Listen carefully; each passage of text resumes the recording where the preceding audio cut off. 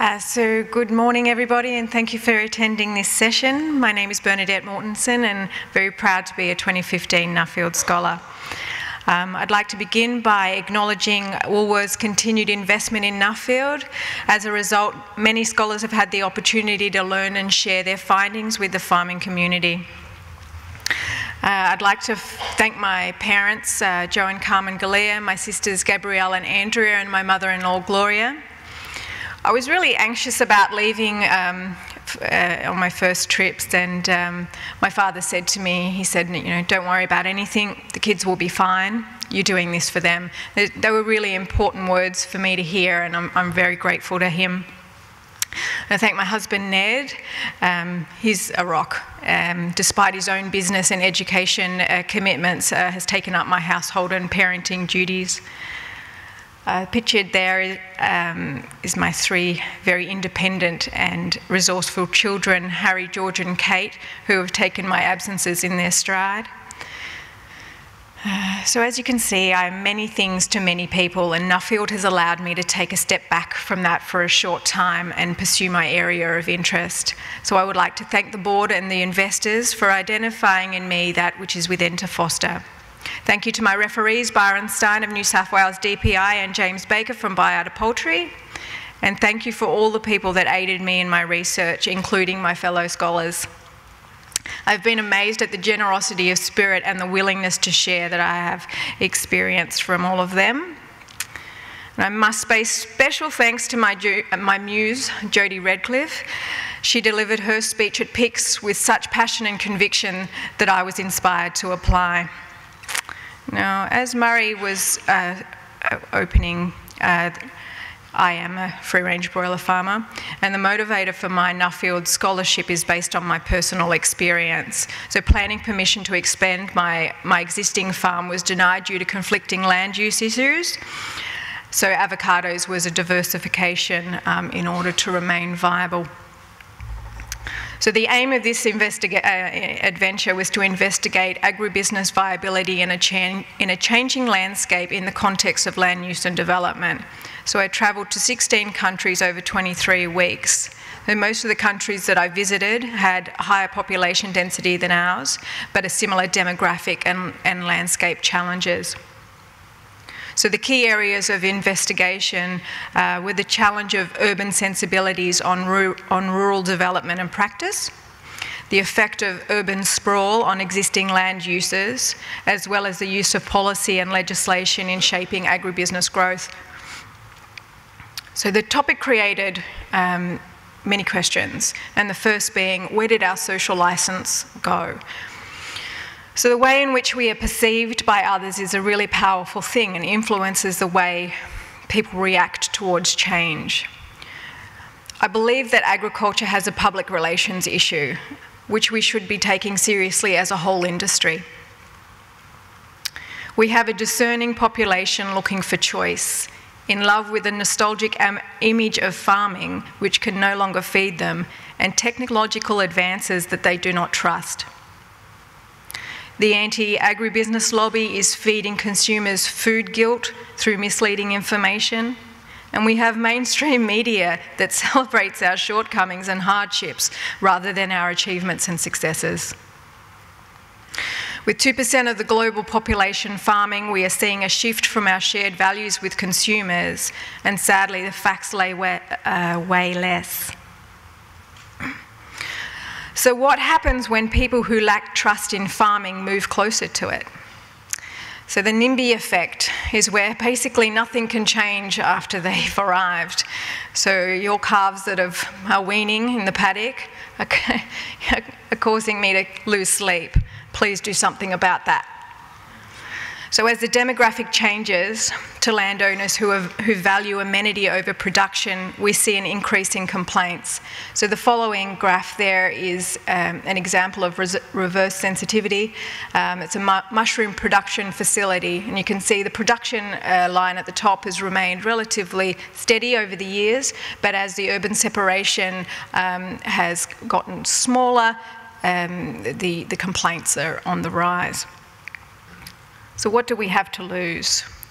So competition for land for lifestyle and amenity forces farming further away from our temperate climates and our abundant resources.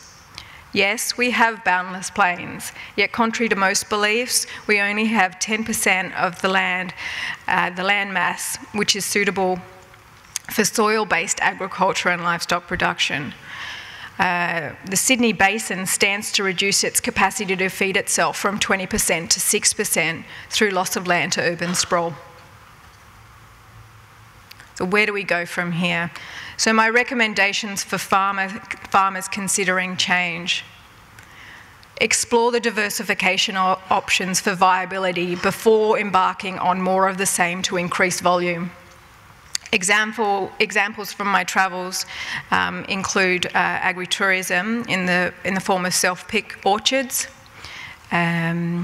as well as value-adding avocado oil, and then that avocado oil being turned into further products, which included beauty products, ice creameries, and farm visits, as well as energy production and alternate building materials from hemp that we saw in the Netherlands. Understanding your social licence and local political agenda is absolutely essential. The Nocton dairy proposal would have been the largest in the UK of its kind, with 8,000 cows housed in the traditional cropping area of Lincolnshire. The dairy would have been a perfect relationship between animal and cropping production. What the proposers found was that they had no social licence. The development was too large and too different. Animal activists crowdfunded to advertise against community members who were supportive of the development and raised 50,000 signatures against the dairy. It didn't get up. So when we're proposing a development, we really need to consider the development from a complainant's point of view. So no matter where you live, there is a NIMBY in your backyard, and their response to change is fear. So understanding those fears and addressing them is essential. So employing quality representation to manage the fear through engagement with the community. So a NIMBY does believe that scale and intensification is unnatural and leads to poor environmental, quality of life and animal welfare outcomes. So addressing those issues with people is the first step. So enlisting the help of respected community members without vested interest to support the application can gain that confidence in the development. No one is an island. So the gentleman pictured here is Fraser Jones from Welshpool in Wales. So he had an existing 300 cow dairy on the fringe of town. He was neighbouring a school. A historic castle was within view of the dairy, and it took him 6 years to gain approval for the dairy, which was aimed to be at 1,000 cows. So ensuring that you have funds for the fight, because you'll need them. So I would make 3 recommendations to improve the planning process. The confidence of planners to use discretion when considering applications and understanding the needs of agriculture were areas that I found lacking. So if we were to have a centralised agency like the EPA that considered all intensive developments, removing that responsibility from local government, would see a more consistent approach to the approvals. It would also aid in resources. So the DPI would be able to better utilise their resources in communicating the needs and benefits of agriculture to one agency rather than multiple councils. So the second being an approved list of technologies which are proven to address the common concerns of objectors, and industry investment in compiling information on complying development so that we can build trust with our planners.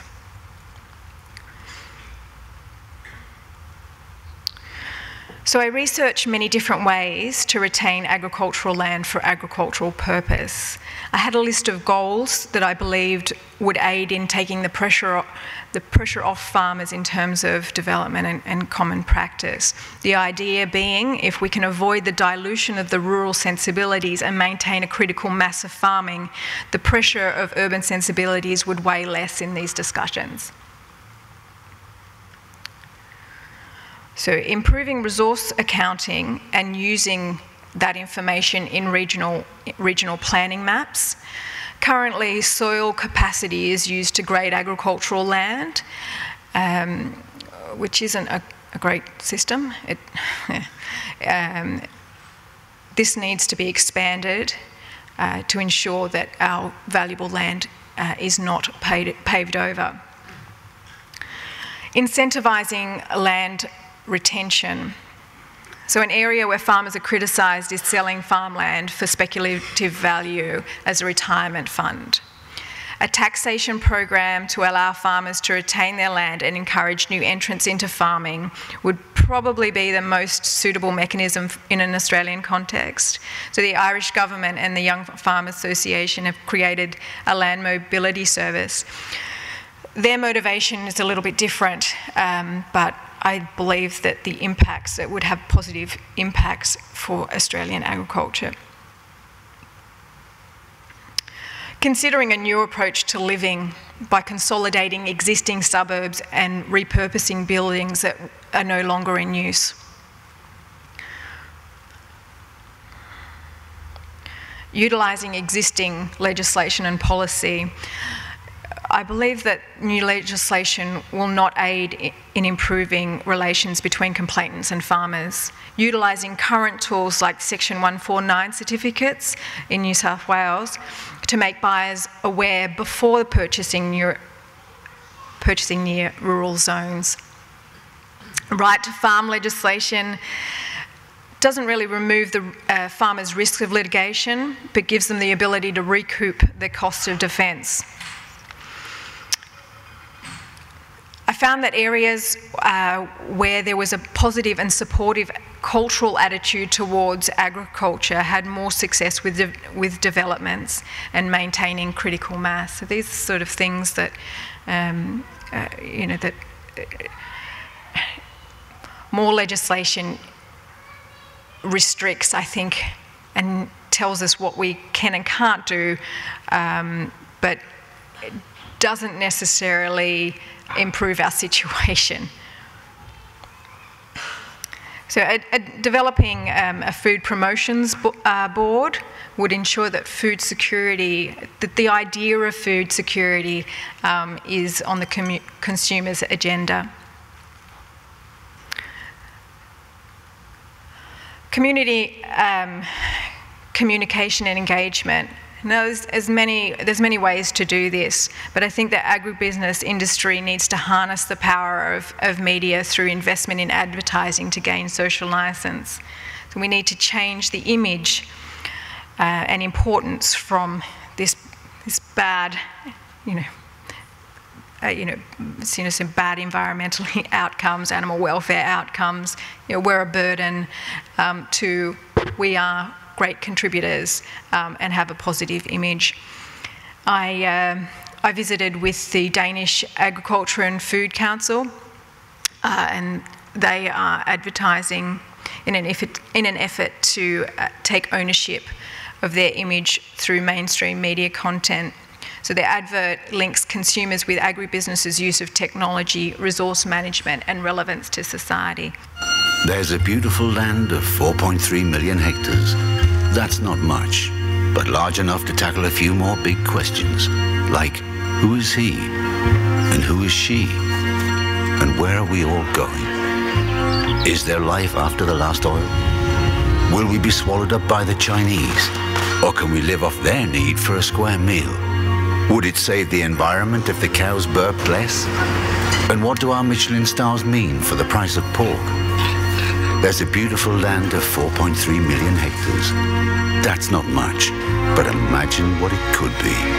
Just think if everything could run on pig shit and sunshine, or rain could become more valuable than oil. Think if the whole world backed sustainability. And just think if there was room in that beautiful land of 4.3 million hectares to imagine something much bigger. So I may have been a little emotional on the day, but I did cry when I saw that for the first time in their offices. It's an amazingly powerful and emotive clip, and it draws people in. And I think that's what we need to be doing. So it's not advertising anything a particular product per se, but it's displaying that agriculture is a part of everyday life. So in closing, the world faces a resource management challenge, and I think through communication, planning and diversification, these are the ways that we can deal with public perception and urban encroachment. So if the industry can improve our relationships with our urban cousins, we can secure financial viability through development to feed our growing global population. Thank you very much for the opportunity, and thank you very much for all listening so attentively, and yes, good luck to my fellows here.